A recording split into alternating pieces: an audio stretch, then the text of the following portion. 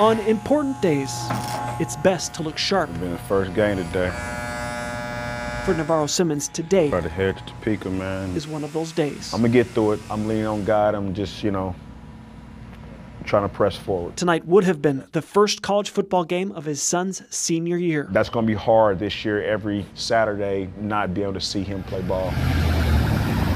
In April, 23-year-old Dwane Simmons was shot and killed by a single bullet. Get down there and be around, just be around the teammates, man. Tonight, Dad supports the team. I'm going to put a smile on. I think it's going to be mixed. In honor of Simmons, number 17 will be a decal on every player's helmet. And throughout the season, at each game, a different player will wear Simmons' jersey. Pops, I'm going to get you one today. Dwane won't be there to play defense, so someone else will have to get the interception. I'm sure I'm going to, at some point, be overcome with emotions. But, when that time comes, I'm going to let them flow. I'm going to get out there, man. Tomorrow isn't guaranteed. Be around everybody. So he says, live each day your best life.